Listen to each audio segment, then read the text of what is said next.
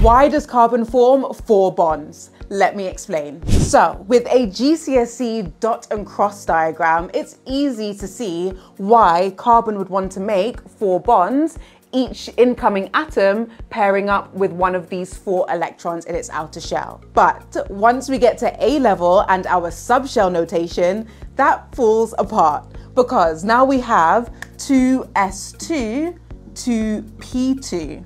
So especially with these 2 s electrons already being paired, why would they want to pair up with anything else?